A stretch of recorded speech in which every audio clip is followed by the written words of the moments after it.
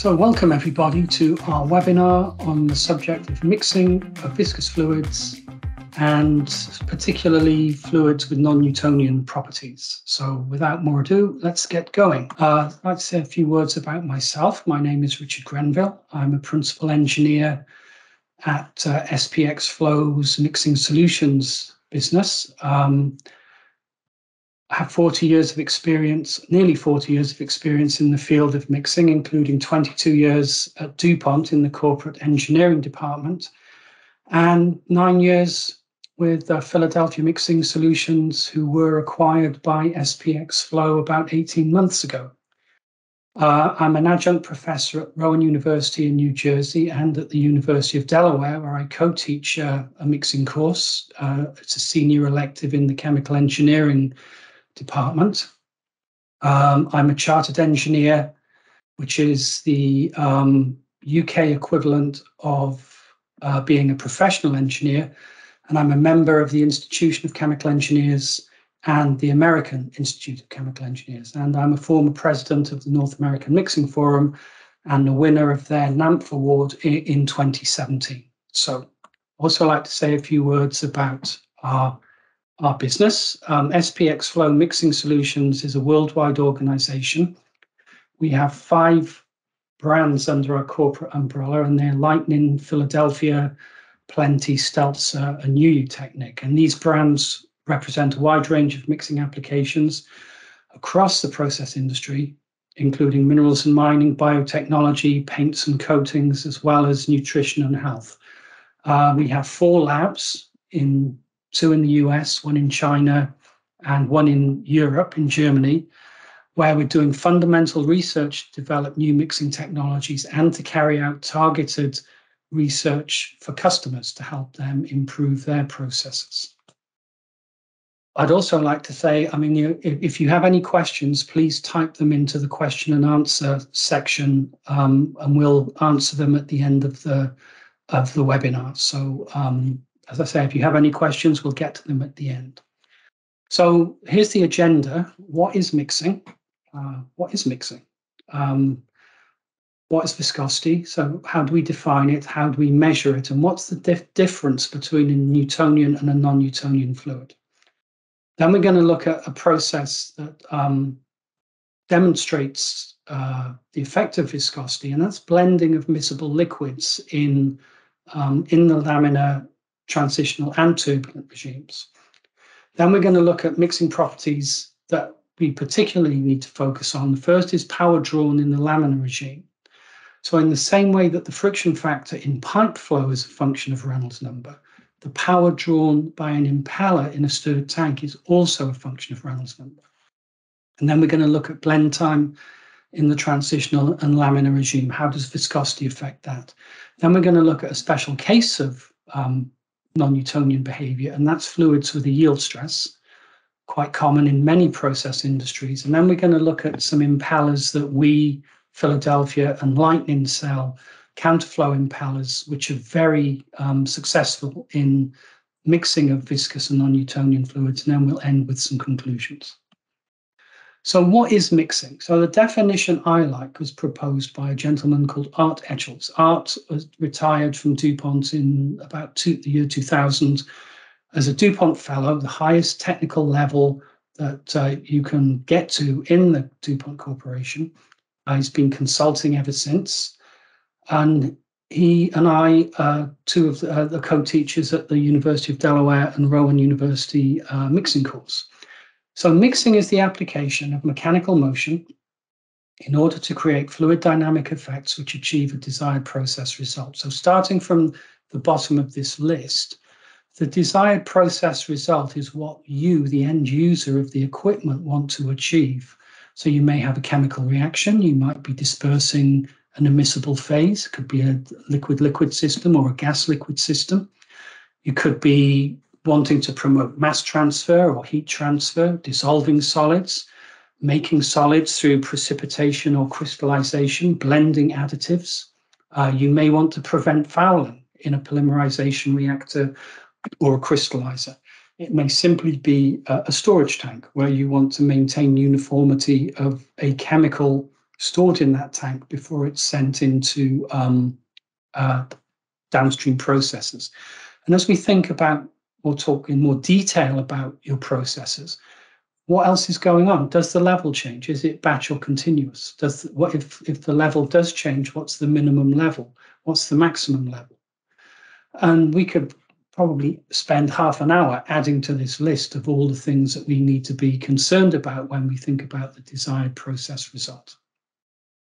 But from a mixing point of view, there are two ways in which an impeller can add energy to the system. The first is the mean flow velocity, the mean kinetic energy, thinking of the impeller as a pump. And the second is shear. We're generating forces to disrupt a second phase, to break up droplets, to break up bubbles, to deagglomerate solids, or even in the extreme case, to break down crystals if we're doing milling and grinding. So having talked about the desired process result and identified what fluid dynamic effects we need in order to achieve that result, we can then make a selection of the impeller type, the geometry, by which I mean its diameter relative to the tank diameter, how many impellers on the shaft, what blade angles, and how many blades, and also the operating speed. And once we've got the impeller type, the number of impellers and the speed, we can calculate the power required to spin the mixer and the torque on the shaft, which determines the size of the gearbox, the shaft diameter, and the blade thickness, the mechanical aspects of the agitator design. So let's take a step back and talk about something a bit more fundamental. What viscosity? What is it? So this is the definition from Wikipedia. The viscosity of a fluid is a measure of its resistance to gradual deformation by shear stress or tensile stress. And for liquids, it corresponds to the informal concept of thickness. For example, honey has a much higher viscosity than water. It's thicker than water. And water has a much higher viscosity than air. So what does this mean? We're engineers. How do we measure it? What are the units? And we'll talk about how we use those measurements to size equipment. So defining viscosity, this is, if you've studied fluid mechanics, this is a classic sketch that you'll see in your fluid mechanics book. We have two plates of area A separated by a gap Y. We apply a force to the upper plate and it accelerates until it's traveling at a constant velocity V. So the shear stress that we're applying to the fluid is that force divided by the area. And the shear rate is the velocity gradient. And by definition, the dynamic viscosity of a fluid is the shear stress divided by the shear rate. So this is a fairly impractical geometry in which to try and measure viscosity. How do we do it in our lab? We use a device called a Couette viscometer. So we have a stationary cup and we have a bob which spins. So we choose the bob, the shape and the size of the bob, depending on the viscosity of the fluid, the torque that we expect to measure on the shaft. And the force or the torque on the shaft gives us a measure of the shear stress. The shear rate is the velocity at the edge of the bob divided by the gap. So what we're going to do is we're going to measure the stress over a range of rotational speeds and velocities and plot the shear stress versus the shear rate over that range of speeds. So there are other devices that we can use to measure viscosity. A very common device is a capillary viscometer. So we have a narrow tube. We pump our fluid down the tube over a range of flow rates. The velocity changes, the shear rate changes, and we can relate the pressure drop over that range of velocities to the viscosity of the fluid. As I said, we use the Couette viscometer in our lab, and this is a picture. We use a Brookfield RST. Here are the cups, different internal diameters, and here are the bobs. And as I said, you choose the appropriate bob and the appropriate cup for to account for the viscosity that you're expecting to measure. So this device is computer controlled. We can increase and decrease the speed of the bob or the rotational speed automatically. This also feeds the data to the computer where it's recorded and analyzed. And our particular viscometer actually has a jacketed cup, so you can change the temperature. Of many fluids, the viscosity is a strong function of temperature. So this is the device that we use in our lab. We use it a lot. It's a very useful piece of equipment, and I'll show you some measurements that we've made with it. So we're going to make some measurements of torque, which gives us the shear stress, and rotational speed, which gives us the shear rate. So we're engineers. We want to do calculations. So what we're going to do is take those measurements and fit them to equations which describe the relationship between the shear stress and the shear rate. And the simplest one is called the power law. So the shear stress is equal to a constant K multiplied by the shear rate raised to the power N. And the apparent viscosity, and we say apparent viscosity because it's the viscosity at the shear rate, is equal to the constant K to the shear rate N minus 1. We're dividing through by the shear rate. So these two terms we measure, the K is the consistency and it describes the thickness of the fluid. And N describes the curvature or the degree of non-Newtonianness that we're measuring. So if N is less than 1, we have a shear thinning fluid. So looking back up to this equation, N minus 1 is negative. As shear rate goes up, viscosity goes down. If N is equal to 1, the exponent's 0, and K is the dynamic Newtonian viscosity of the fluid. And if N is greater than 1, that exponent's positive, and we have a shear thickening fluid. So let's look at some data.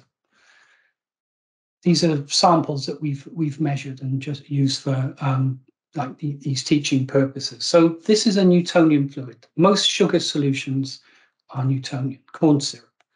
So we have a linear relationship between the shear stress and the shear rate. And so what we do in our viscometer is we accelerate the bob and then we slow it down. And we're looking for hysteresis. And I'll show you an example with hysteresis in a minute. So this is the shear stress versus shear rate. This is the apparent viscosity. The N is 0.997, so essentially it's 1. K is 20.7. So the viscosity of this fluid is a Newtonian 20,700 centipoise. This is mayonnaise. Mayonnaise is non-Newtonian. It's shear thinning. So when we look at the shear stress shear rate curve, if it curves downwards, that's the shear thinning fluid. And if we look at the viscosity at 1 reciprocal second, the viscosity is about 120,000 centipoise. At 10 reciprocal seconds, it's about 20,000. N is 0.1, let's call it 0.2, a lot less than 1. So the smaller that number between 1 and 0, the more shear thinning the fluid is, or more shear thinning fluid behavior it exhibits. This is ketchup, which does exhibit hysteresis. So the red diamonds, we're accelerating the bob. The blue diamonds, we're slowing it down. So what do we know about ketchup? If I take the lid off a bottle and I turn it upside down, it doesn't flow. So I put the lid back on, I shake it, take the lid off, and it will flow. So a lot of fluids build structure, especially if they're slurries. There are weak forces, attractive forces between the solids that are held in the slurry, which increase the amount of force required to move the fluid. So each of these little jumps in the up curve are places where some structure has been broken. And as we come back down again, the curve is much smoother. Again, it's quite shear thinning. The N is 0.3. And one of the properties of food, of personal products like shampoo, creams, body wash, is the feel. If for food, it's the feel in the mouth. For soaps, I guess and shampoos, the feel in our hands. But these properties are built into the product by the formulators who develop the recipes. So If that's what is needed, we need to see this curve so that we can size a piece of equipment accordingly to make it work. The other question then is, will the mixer stop?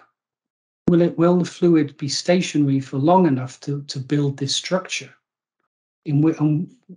Part of the process result discussion, we need to know that in order to size our equipment appropriately. So the final example of a non-Newtonian fluid is cornstarch, which is shear thickening. Now we're curving upwards. The N is 2.5, and so N minus 1 is 1.5. So the question is, well, how should we design an agitator? If high shear increases the viscosity, should we choose an impeller that's low shear? But the important thing, we need this data, we need this rheological data. We can measure it in our lab. Often customers have the viscometers they need to make these measurements and supply the constants to the power law to us to use for impeller or agitator design. The other important message to take away here is that these curves are fits of a curve to the data. They really have no physical basis. So you have to be careful extrapolating. So the shear rates that we expect to see in a stirred tank are between 0 and 100 reciprocal seconds. If you look at the shear rates in pipe flow, they're hundreds of seconds, maybe an order of magnitude higher. And if you're spraying paint through a nozzle onto a car, say, the shear rates can be thousands of reciprocal seconds. So you need to make sure that you make these measurements over the range of shear rates that you expect to experience, or your product to experience, as it's being processed. So it's always very dangerous to extrapolate. Often we see curves that are measured at higher shear rates, and we have to extrapolate downwards, but it's always dangerous to do that. So we've got mixing in low viscosity in the turbulent regime. So this is mixing with water-like fluid. Sorry, let me start that again. The impeller is a hydrofoil. It looks a bit like a boat propeller. It's called medium solidity. The tank is 2 feet in diameter. The impeller is about 6.5, 7 inches in diameter. And we're going to add tracer, and you'll see that it gets pulled down very quickly to the impeller and very quickly dispersed throughout the liquid. And in a well-designed turbulent mixing application, that the blend time is going to be the order of tens of seconds, even in a large-scale vessel, the order of tens of seconds.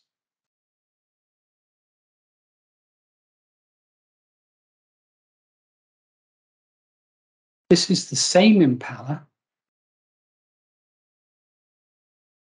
Well, no, it's a hydrofoil, but it's a narrow blade hydrofoil. Smaller tank, smaller impeller, higher speed. But what you can see is that there are regions in the tank where there's very little motion. We have a zone around the impeller that's moving, that's well mixed. And really, what we need to do in order to operate our process successfully is to have motion throughout the vessel. And that's going to be our design, the goal of our agitator design. So when we measure blend time, we do experiments, we measure blend time. The classic way to present the data is as a dimensionless blend time, which is the product of the mixer speed N and the blend time theta, and plot that versus the impeller Reynolds number. So this is data from a paper by Hogendoorn and Den Hartog, Chemical Engineering Science, 1967. So everyone who's done work since that, before and since then, since that time, find the same kind of results. So in the turbulent regime, high Reynolds numbers, so in turbines, we're looking at the mid to high thousands, between say 3 and 10,000. The dimensionless mixing time is constant, and the power number, which is essentially a drag coefficient, dependent on the shape of the blades, is a constant.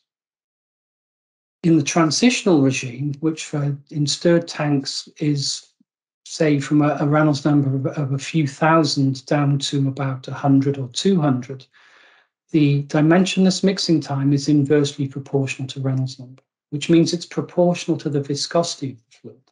And again, the power number is more or less constant.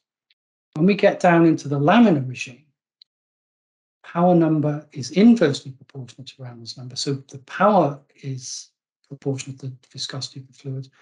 Now the dimensionless mixing time it takes off. The exponent from Hogendoorn and then Hartog's work is -10. The blending process becomes much more sensitive to the viscosity of the fluid. So what's happening? When turbines and hydrofoils operate in a low viscosity fluid, they generate a periodic jet, which is shown in a movie on the right. So this is data measured with a device called a laser Doppler anemometer. And the scan is down this red line, and we're measuring the velocity at different points along the radius of the impeller. So as the impeller passes, there's a pulse in the velocity. As the viscosity increases, the jet's ability to entrain the surrounding fluid decreases, and you get to a point where the impeller is simply digging a hole for itself and no pumping occurs. The mixer turns, it's drawing power, but it's not pumping fluid around the tank. So in the same way that you have to make a decision whether to use a centrifugal pump or a positive displacement pump, we have to make the same decision when we're looking at the Reynolds number and the viscosity of our fluid in a stirred tank. So the classic impeller to use under these circumstances is a helical ribbon. And the reason we like a helical ribbon is because it generates axial flow. The alternative to this would be an anchor with vertical blades, and all it's going to do is make the liquid basically swirl with solid body rotation with very little top to bottom motion. So this is a classic double helical ribbon. The dimensional ratios are shown over here. This is what those letters represent. The pitch of the impeller is the height or the vertical distance that you would fall traveling 360 degrees around the ribbon. So this is the classic impeller typically used. Why do we use it? So the reason it gets commonly used is because in the laminar regime, dimensionless mixing time is a constant. The power number, which is this drag coefficient, is inversely proportional to Reynolds number, proportional to the viscosity of the fluid. And there's a constant of proportionality, which is dependent on the geometry of the impeller. So one question, and one of the things we've thought about in the past is, well, what type of helical ribbon would be most energy efficient, which would give us the lowest power to achieve a desired blend time. And the reason this is important is heat transfer between viscous fluids and the wall of the tank, cooling, is usually poor. So the more energy I put in with my agitator, the more work my cooling system is going to have to do to remove that heat. So this is something that we've studied. I'm not going to talk about it today, but if you're interested, please feel free to get in touch with me or ask a question in the chat box. So the rules and correlations that we've discussed so far, the relationship between the dimensionless mixing time and Reynolds number for the helical ribbons and the turbines, applied to Newtonian fluids. But most viscous fluids that we handled in industry are non-Newtonian. So what we need to do is to look at the rules that we've developed for Newtonian fluids and work out how they can be modified to account for the fluid's non-Newtonian behavior. So we've reviewed what non-Newtonian behavior is. We've reviewed what viscosity is. How are we going to use that knowledge to deal with situations where the process is dependent on the viscosity of the fluid? So there are two calculations that require accurate knowledge of the fluid rheology. And the first is the power drawn by an impeller operating in the laminar regime, which we've already mentioned. So this is analogous to pressure drop in laminar pipe flow. The pressure drop is proportional to the viscosity of the fluid. So what we want to know is what viscosity does the impeller feel as it moves through the fluid? And in order to calculate that, we need to know what shear rate is being generated at the impeller. And the second is the blend time in the transitional and laminar regimes. Where is the last region in the vessel to become mixed? And what is the shear rate here? And what is the controlling viscosity? So let's talk about power first. So the power drawn by an impeller is calculated from this equation. P is the power, PO is the power number, or this drag coefficient, rho is the density of the fluid, N is the speed, rotational speed, and D is the diameter of the impeller. So PO is the impeller's power number, related to the geometry of the impeller. So in the turbulent regime, power number is constant, as friction factor is in pipe flow. In the laminar regime, power number is inversely proportional to Reynolds number. It's a constant of proportionality, but the power is proportional to the viscosity of the fluid.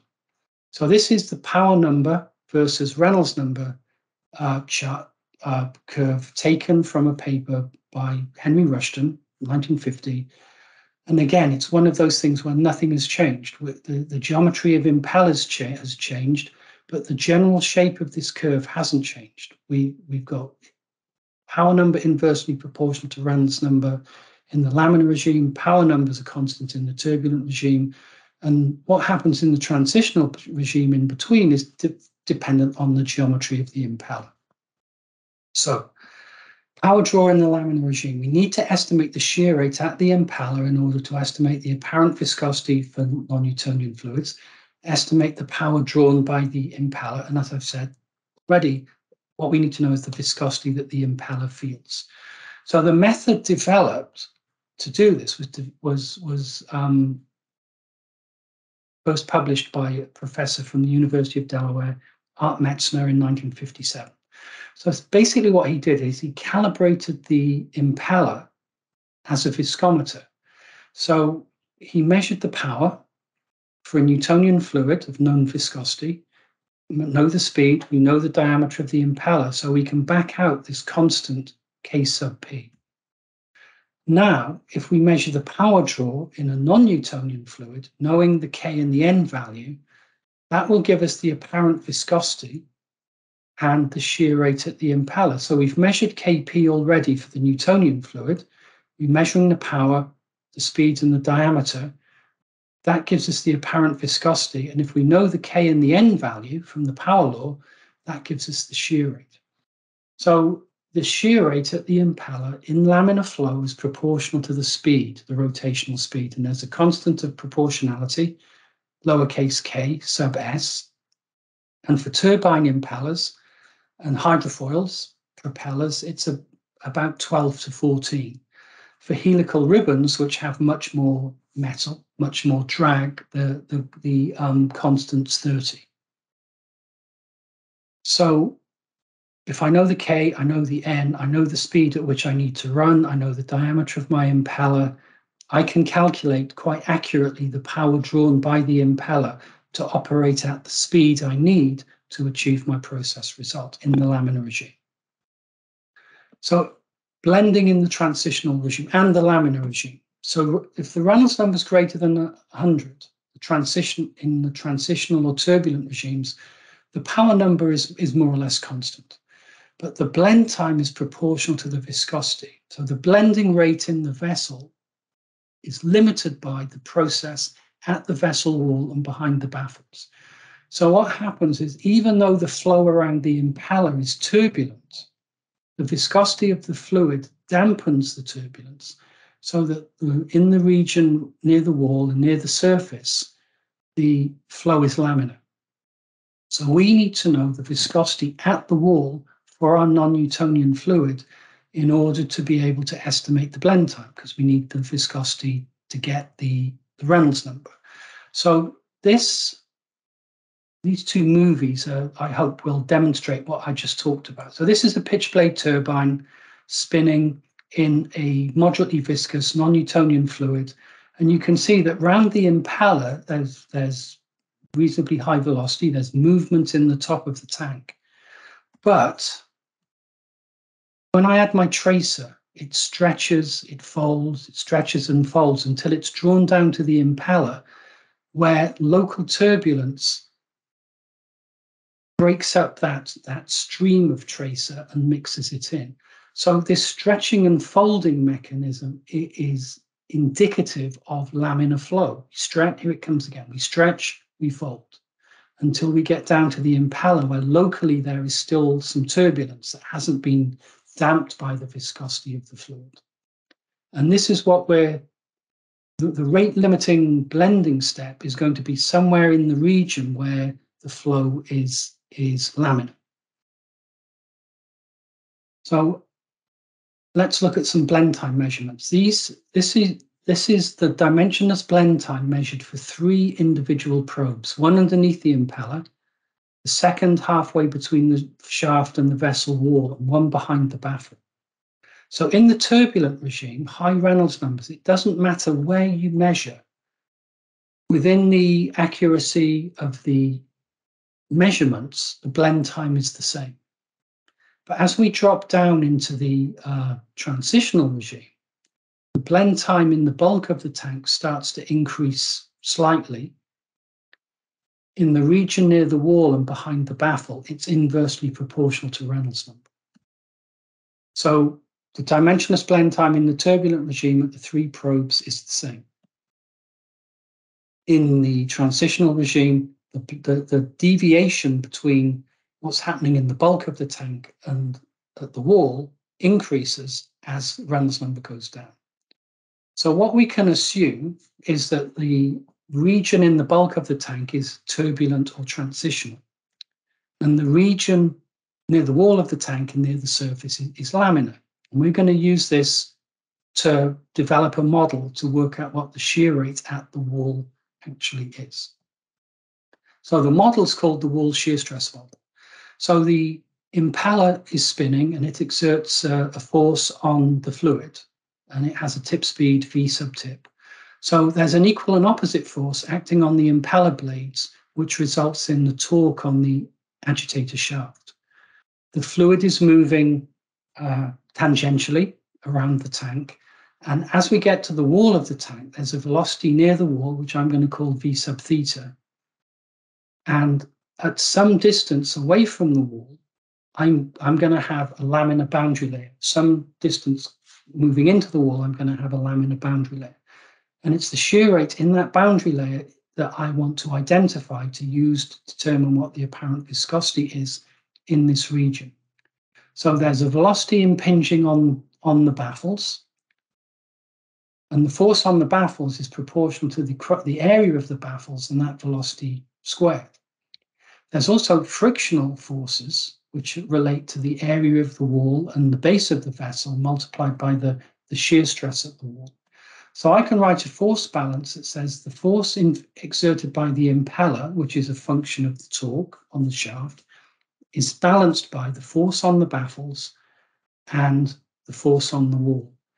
So if I can solve this equation, I can get the shear stress at the wall. If I know the shear stress at the wall and the K and the N value, the power law constants for my fluid, I can get the shear rate at the wall. And that's what we're going to do. So writing this in a mathematical form, the torque on the shaft is equal to the viscosity of the fluid times the shear rate. That gives me the shear stress plus the pressure drop on the area of the baffle. So if we integrate this equation, and we're going to make some big assumption that the shear rate at the wall doesn't vary with position, which it does, and that the flow at the wall is laminar, which I think we can safely assume. If we integrate this equation, we get the torque over the tank diameter cubed, or torque per unit volume, is equal to a constant times the shear stress at the wall, times another constant, density of the fluid, width of the baffle squared, shear stress at the wall divided by the power law constant K to the 2 over N. So if we've got baffles in the tank, this equation has to be solved iteratively. If there are no baffles, beta's 0, and we can solve this equation algebraically. So the shear stress at the shear rate at the wall is the shear stress divided by the constant K raised to the 1 over N. And the viscosity at the wall is equal to a constant, the consistency of the fluid times the shear rate at the wall raised to the n minus 1. So it's that simple model, few assumptions we're making.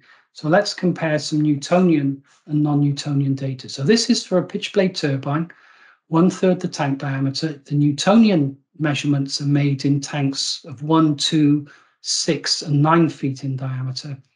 The colored diamonds are data measured in non-Newtonian fluids, vessels of 1 or 0.3 meters, 0.6 meters, and 1.8 meters. So it's pretty good agreement. This is the same for the pitch blade turbine, 1/2 of the tank diameter. But there's a small amount of data that we've measured with no baffles. So what happens is that this extreme blend time that we're measuring is a result of the dead zone behind the baffles, or shadow behind the baffles. If we take the baffles out at a given speed and Reynolds number, the blend time is almost 10 times shorter. So one of the things we can do when we look at the process result is ask, well, do you need baffles? Can we take the baffles out? And this is a sign of the benefit that you get if you do take them out. So going back to the CFD model that we showed earlier, so John Thomas, who did the measurements or did the CFD modeling, he took some data from my PhD thesis. So this is the dimensionless mixing time versus Reynolds number for that as the pitch blade turbine, 1/3 the tank diameter, Newtonian and non-Newtonian fluids, and the red circles are the predictions that his CFD model makes. So we're capturing the stretching and folding of the laminar process in the top of the tank and the turbulent dispersion near the impeller. And I guess one point that he makes here is that this product, n times theta, is the number of revolutions that the impeller has to make in order to achieve the blend time. So we can pull the correlations together for the different types of, these are pitch blade turbines of different diameters, but this correlation also works at other types of hydrofoils and other types of turbines. So we're plotting a dimensionless group called the Fourier number, which takes account of blend time, physical properties, and the vessel scale. This is the process result. And power number to the 3rd times Reynolds number on the x-axis takes account of the physical properties, the impeller type, and the diameter and speed. So this region, we're in the turbulent regime. This region, we're in the transitional regime. And this correlation holds provided that the Fourier number is less than 1 and that the power number to the 3rd times Reynolds number is greater than 184.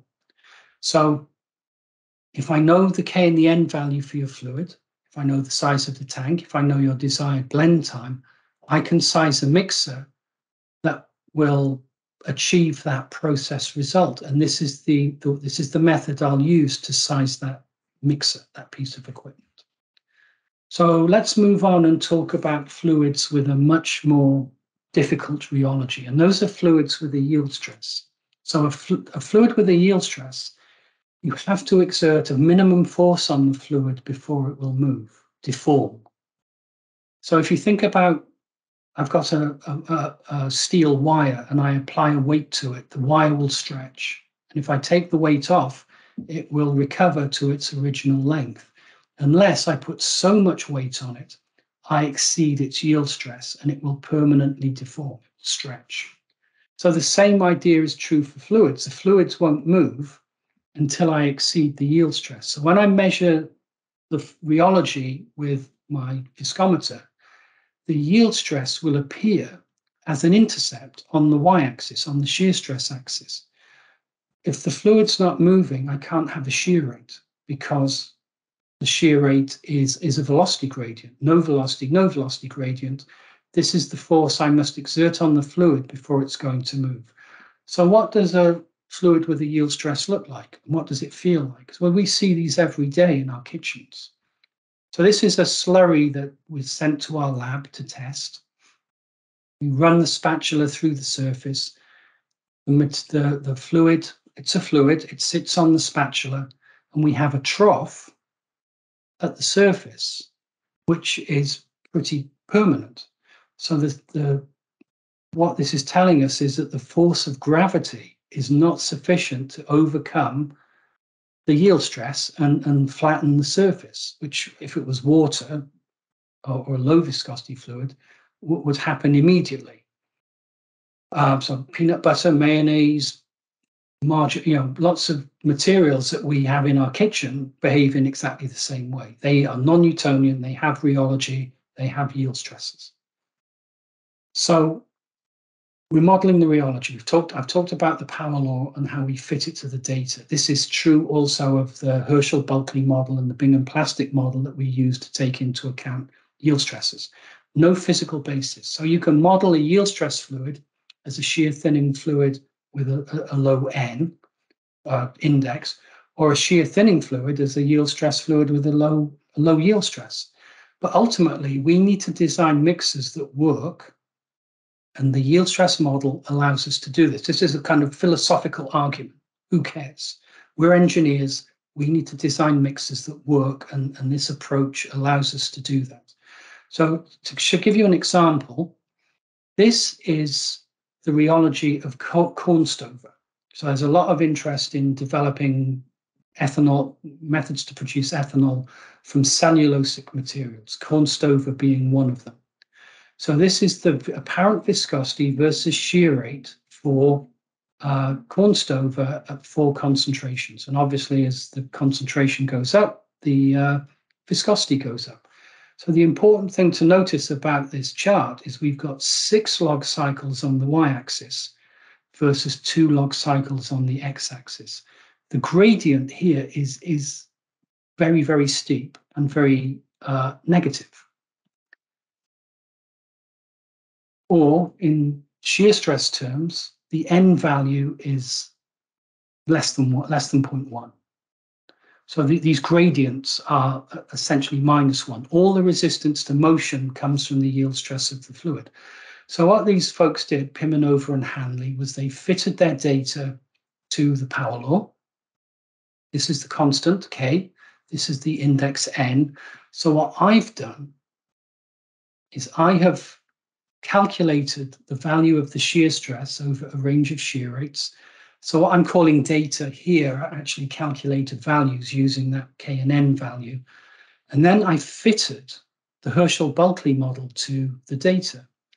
And I can fit it with a yield stress of 45 pascals. The K value goes down, the N value goes up. So that's what happens if I measure the rheology, and the N value is less than 0.1. I'm certainly going to look at it and see if I can fit the same set of data to a yield stress model. And in this case, I can. So there's a couple of things we have to be careful about. The first is that we need to, the yield stress is something that we detect at low shear rates. So this is a measurement of shear stress versus shear rate for a slurry. So when you measure slurries, you have to make sure that the solids are kept in suspension. So there's a minimum shear rate at which we can operate our viscometer or our mixer before the solids start to settle out. And I can fit a power law model, and I can fit a Bingham plastic model. Bingham plastic model says the yield stress is nearly 300 pascals. Power law model says the N value is 0.16. When I extrapolate, and I look at what the viscosity predicted is at a low shear rate of 0.1 reciprocal seconds, the Bingham plastic says it's nearly 3 million centipoise. Power law says it's nearly 2 million centipoise. So which one do I use? A conservative design is going to say treat it as a Bingham plastic, but that's going to cost me a lot more in terms of metal, shaft diameter, gearbox size, and power. So maybe I should do a bit more studying to see which of these models, see if I can actually get some models at lower shear rates. Now, this is an example of shear stress versus shear rate measured by a customer. They have a viscometer that allows them to measure the rheology at the temperature and the pressure of the process. So what we're looking for if we have a yield stress fluid is an asymptote. This asymptote is the yield stress of the fluid.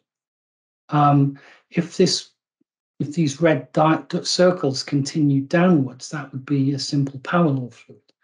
So we can plot the apparent viscosity versus the shear rate. The yield stress is 330 pascals, which means that you can almost walk on this stuff. But we can calculate the apparent viscosity if we know the shear rate of our agitator and size our equipment to mix this tank. And that's what we did. We basically used these measurements to size our mixer. No tests. Besides the mixer was installed and the customer was really happy with its performance. So, need to make measurements that actually identify the yield stress of the fluid. Make measurements at the lowest shear rate that you possibly can to look for that asymptote behavior. So what does a yield stress look like in a stirred tank? So this picture was made by a guy called Tim Elson using X-ray photography. So he's got X-ray film behind the tank, an X-ray camera in front of the tank, turns the mixer on, lets it run for a little while to come to some equilibrium, steady state of flow, and then takes a picture. Then he increases the speed, waits, takes another picture. So we have this region where the fluid is in motion, these streaks, the fluid is seeded with little metal particles.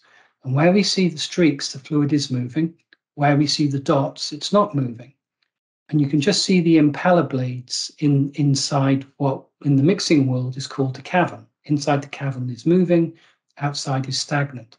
So what does this stagnation cause? It leads to fouling, reduction in operating volume, plugging of inlets and outlets, poor incorporation of feeds on the surface, insulation of heat transfer surfaces, and all sorts of other issues. So what is the design rule? The minimum size of the zone in motion, the cavern, is the swept volume of the impeller.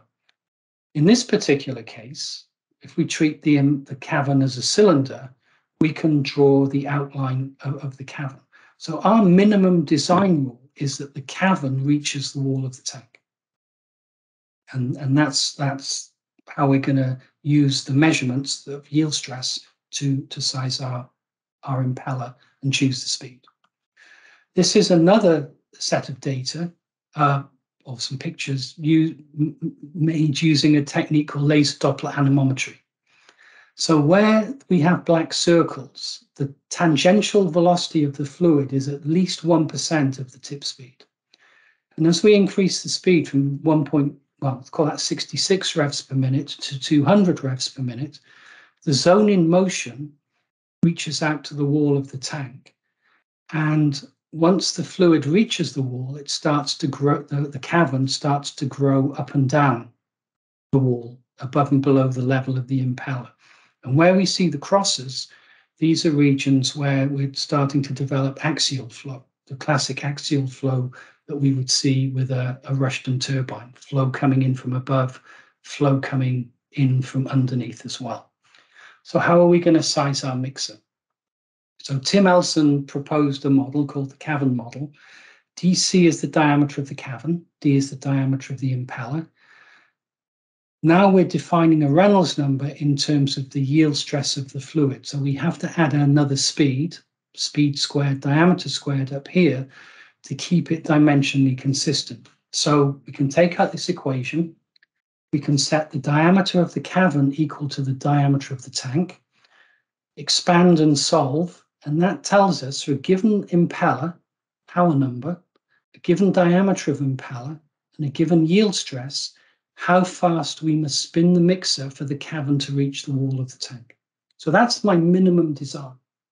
And generally what we're going to do is choose a larger diameter, maybe half or greater of the tank diameter, larger power number, because that reduces the speed and reduces the power input in general. So once the cavern reaches the wall, it grows. So this n, this speed is great, this ratio is greater than 1. And we can predict the height of the cavern because the ratio for each of the impellers has also been measured by Elson. So for radial flow impellers that are pumping out towards the wall of the tank, that ratio is about half. When we have axial flow impellers which are pumping downwards, that ratio is larger. So we want the cavern to fill the volume of the tank. So how can we achieve that? So one way is to increase the speed until the cavern fills the volume. And that equation tells us that to double the height of the cavern, we have to double the speed. So in the turbulent regime, and often the inside of the cavern becomes turbulent once we've overcome the yield stress, the power is proportional to the speed cubed. So we need 8 times the power. So what are we going to do? We're simply going to size our agitator for the cavern to reach the wall of the tank, calculate the height of the cavern, and then stack enough caverns in the tank, add more impellers, so that essentially we double the height of the cavern by doubling the power. Now, one thing you've got to be very careful about here is what is the minimum level at which you're going to operate? Because if you're planning to fully empty the tank, you need to have an impeller down near the base of the vessel. Because as soon as the liquid level drops below the lowest impeller, mixing stops, the yield stress takes over, and you won't be able to empty the tank. You need to have mixing below, or an impeller positioned below the minimum level that you expect to be operating in your tank. Back to that discussion of the process result. So this movie on the left is a scaled down version of a customer's agitator. They changed the recipe in their process and found all sorts of terrible fouling, no mixing happening, nothing happening on the surface. This movie on the right is a scale down of our proposal, and I'll let this run. Let them both run a little longer.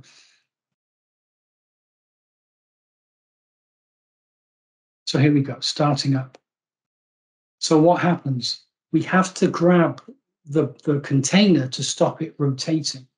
The force exerted on the fluid by the impeller is transferred to the wall of the tank. There's movement at the wall of the tank. For the scale down of the customer's existing agitator, it's not working. So measure the yield stress, choose the appropriate impeller, choose the speed. We need motion at the wall of the tank. So I'll say a few words now about counterflow impeller. So the helical ribbon has been commonly used for laminar mixing, but it's heavy, it's complicated to build and install, and we need accurate vessel roundness because it has a close clearance, the distance between the edge of the ribbon and the wall. So there are other impellers sold for laminar mixing that include anchors, but the problem with anchors is they don't generate axial motion. I've said this earlier, no top to bottom flow. The fluid just moves around the vessel, solid body rotation, nothing's happening. So Philadelphia Mixer Solutions sell an impeller we call the counterflow. Lightning sell one they call the A620. So these are pictures. This is the Philly counterflow. This is the Lightning A620. So we've got a flight in the middle, a blade in the middle that pumps downwards. We've got a blade near the tip, near the wall of the tank that pumps upwards. And what we're going to do is we're going to put multiple impellers on the shaft, and the number of impellers and their spacing and the diameter of the impeller relative to the tank is going to depend on how viscous the fluid is and how non-Newtonian it is. So this is an agitator that was supplied for a high yield stress slurry, has a 30 horsepower motor, low rotational speed, and the diameter of each of these impellers is 320 inches. And we'll come back and talk a bit more about this in a minute. So what are the attributes of these impellers? They're generally supplied with a large impeller to tank diameter ratio. They have a high shear zone where the up and down pumping blades meet. So we've got a large velocity gradient. So if we actually want to disperse a solid into a viscous liquid, these impellers actually work. We've done this, and we've supplied impellers to customers who are adding solids to viscous liquids, and that in itself drives up the viscosity and drives up the yield stress. So in our lab, we've currently tested counterflows with viscosities up to 2 million centipoise, Reynolds numbers less than 0.1, creeping flow, and yield stresses in the range of hundreds of pascals. We have good design rules successfully tested them. The other example, the benefit of these impellers, because they have a low projected height, they have a low power number. So in order to input the power to the fluid, they run at a higher speed than a helical ribbon would or an anchor. Because they run at a higher speed, they have a higher shear rate, and the apparent viscosity that the impeller feels as it rotates in that fluid is lower, which increases the mixing rate and reduces the power draw. So they have a lot of attributes, a lot of benefits in terms of their performance in these systems. So one of the questions that's often asked, or specifications that is given, is we need a certain blend time. So we've measured blend times with counterflow impellers in unbaffled vessels. So we need an estimate of the viscosity of the fluid. We can't not at the impeller, at the wall. So we're going to use this wall shear stress model in order to do that. We can't use Metronotto because it only tells us the shear rate at the impeller. So this is our correlation. This is the Fourier number that I mentioned earlier, which has the blend time and the scale of the vessel. Power number to the third times Reynolds number, and the impeller to tank diameter ratio. So there's a bit of scatter in this data. And one of the things that happened here, we tried to measure the blend time using conductivity. And what we think happened is we were getting boundary layer effects around our conductivity probes. So there's a lot of scatter. We can see the cause and effect. We can make a good estimate of the blend time given fluid properties, impeller type, counterflow diameter, tank diameter. But we'd like to redo these experiments using an technique that's not intrusive to measure the blend time. So this is a counterflow impeller, as we would install it. Multiple impellers on the shaft. Again, this is the 1 foot diameter tank. The impeller to tank diameter ratio is almost 1. We're operating at 180 RPM, and we're just going to stop the impeller just to add the tracer. And what you see is there's movement throughout the tank. The red beads are moving everywhere. There are seams along the wall where the beads collect, but they're in motion. And as you see the color change, you'll see that the dye doesn't form a seam. You'll see these striations, which are classic indications of laminar flow, stretching and folding. But you can see that the color's changing, and the color is changing past where the beads are sitting. There are the striations starting to appear. But we're gradually moving that tracer down to the bottom of the tank. The bottom of the tank is slowly becoming clear, but everywhere you look, the beads are in motion. So in this movie, we've got the beads sitting at the surface. I want to show you this to compare with a computer model that we developed. So you can see the pulsing on the surface as the blade passes, and you can see the beads being pulled down the center of the shaft and pushed out towards the wall of the tank.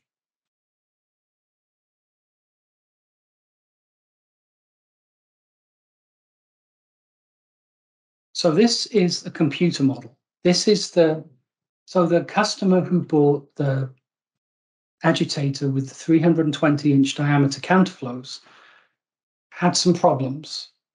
They were operating a plant in a way that was different to the way they described it to us, which led to some issues with fouling. The impellers are now 30 feet, 360 inches in diameter. There's 4 of them instead of 3. So what the purpose of this computer model is that under normal operating conditions, the liquid surface is located at this coupling. So what the customer wanted to know is, if our downstream equipment has to shut down and we have to use this tank as a buffer and the level goes up, will it still be able to mix? So we did the computer model. This is computational fluid dynamics using a technique called large eddy simulation. And you can see the beads at the bottom are picked up very quickly because they're close to an impeller. You can see the pulsing on the surface as the impeller passes. And gradually, especially in the bottom right-hand movie, you can start to see the traces, they're massless particles being pulled down, exactly as we saw in the movie. So the customer, our answer to the customer was, yes, you can still mix the tank when the level rises up to that one you've specified, your high level, and the tank will still mix, which is obviously reassuring to them. And this is a picture of a 360-inch diameter counterflow with 4 of the people who were fitting it together in the manufacturer's workshop.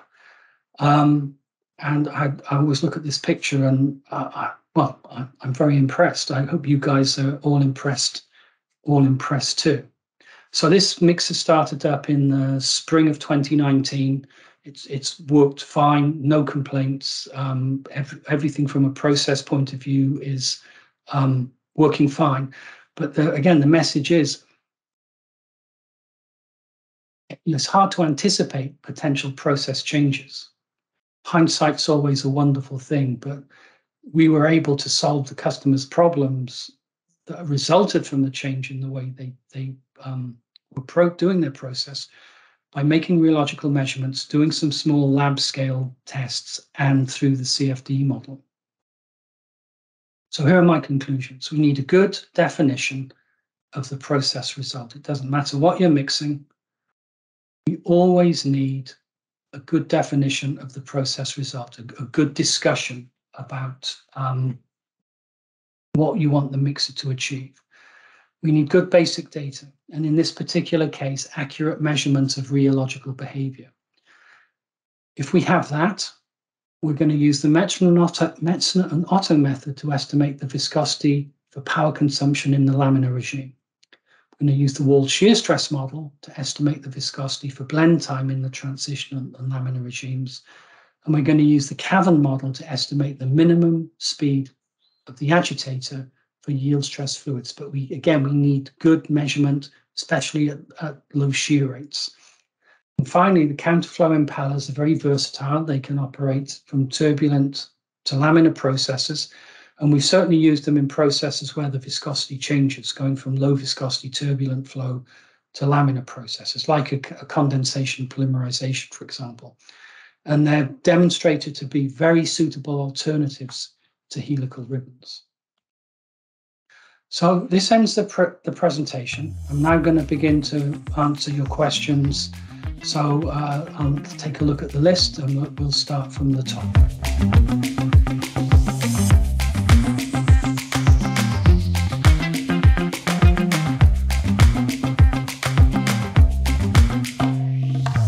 There are a few questions posted in the question and answer section, and I'll go through these one by one. So the first one is, how do these rules apply to high concentration slurries? Well, basically the rules apply to any fluid which you can measure, for which you can measure viscosity or rheology. So low concentration slurries, the viscosity that the impeller feels as it moves through the two-phase mixture is the viscosity of the liquid. as the solids concentration goes up and the particle-particle interaction, the particle-particle friction increases, the force that the impeller has to impart to the fluid to make it move, to the slurry to make it move, increases as well. And that increase in force is essentially a result of the increasing apparent viscosity of the slurry.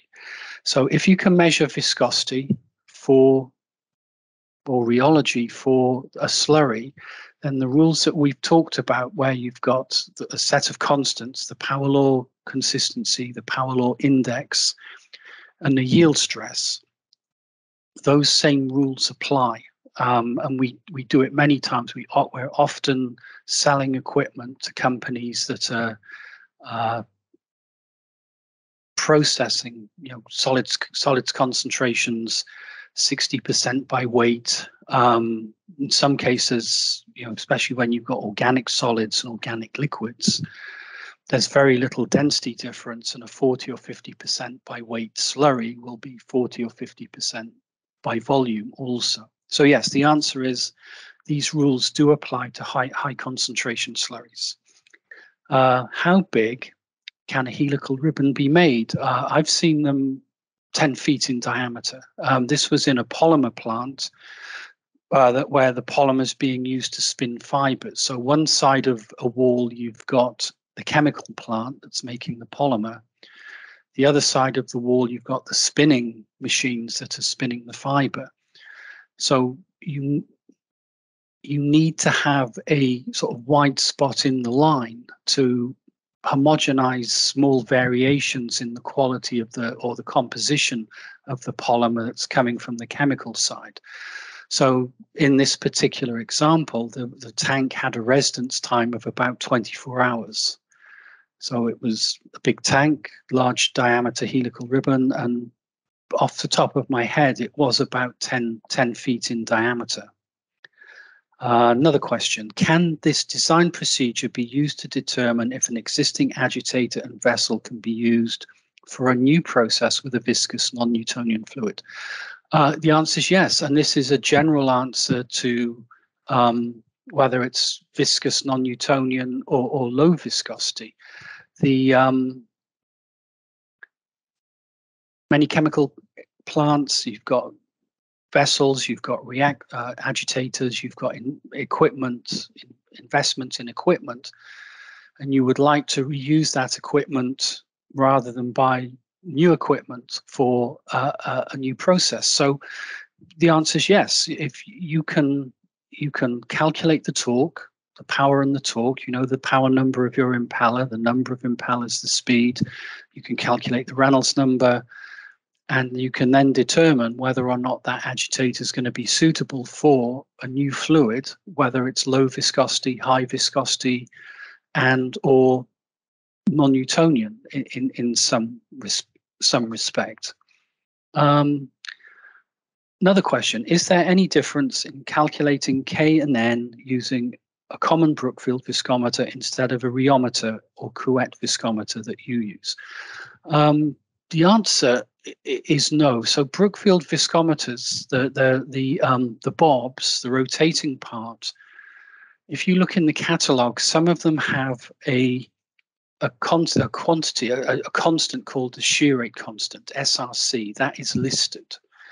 So if you have the SRC for the bob that you're using, you can then convert the rotational speed of the bob as it spins in the liquid to a shear rate.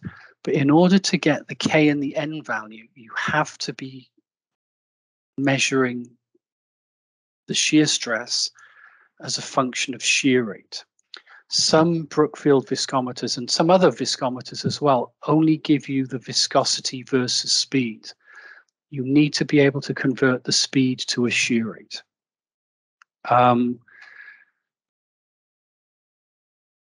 If you use different viscometer types, so there's the Couette viscometer, there's cone and plate viscometers, even a capillary viscometer where you measure the pressure drop as you pump a fluid down a small diameter pipe. If you're defining the shear rate correctly, you should get the same K and N values, independent of the type of viscometer that you use. Can you advise on how to make viscosity measurements? Well, I think we talked a little bit about that in the webinar. Take your sample. The first thing to say is you've got to measure over the range of shear rates that you expect to see in the device that you're designing. So mixers, we typically measure 0 to 50 reciprocal seconds. If you're designing a pipe flow, the shear rates are going to be in the range of hundreds of reciprocal seconds. If you're designing a spray nozzle to spray paint, the shear rate in a spray nozzle is going to be the order of thousands of reciprocal seconds. So you need to measure the shear stress over the range of shear rates that you expect to see in the device that you're designing and planning to build. The reason for this is, as I think I said, the fits of the data are simply fits, like they're best fit correlations. There's no underlying physics behind them. And it's very dangerous to extrapolate. So if we're measuring over, let's say in our lab, we're measuring from 0 to 50 for a mixer design, it's dangerous to then take the K and the N value that you extract from the regression of the data to size a pump. You don't know what the fluid's going to be doing, how it's going to be behaving at higher shear rates. You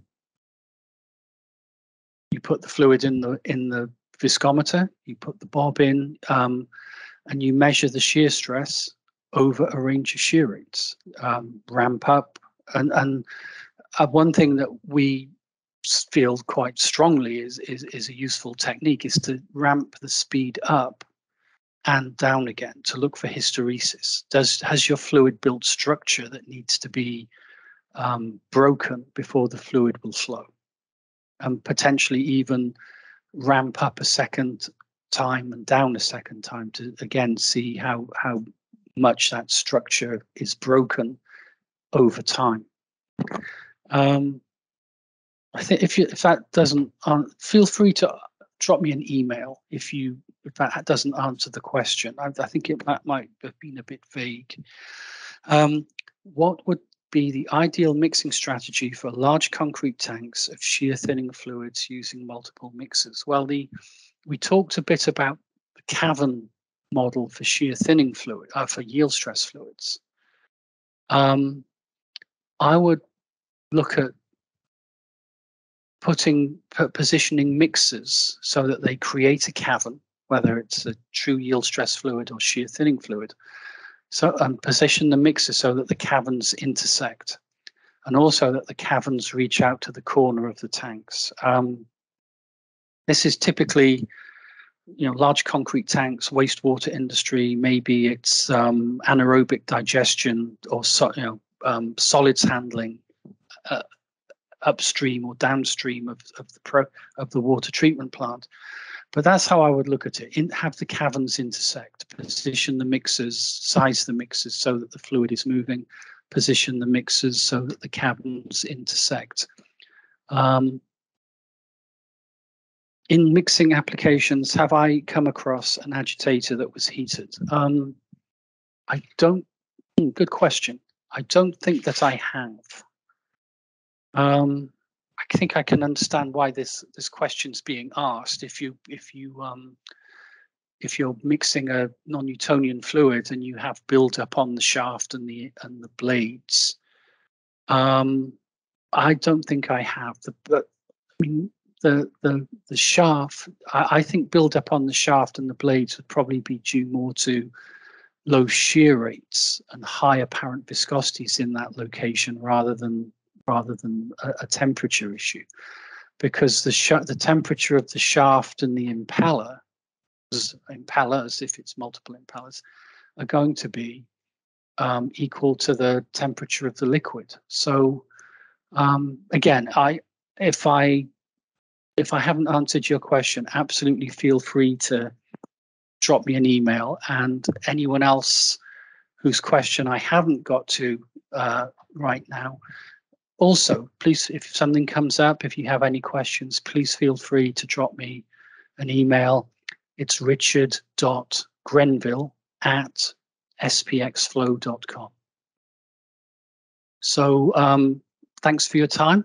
And as I said, if you want to reach out, have any questions, please let me know.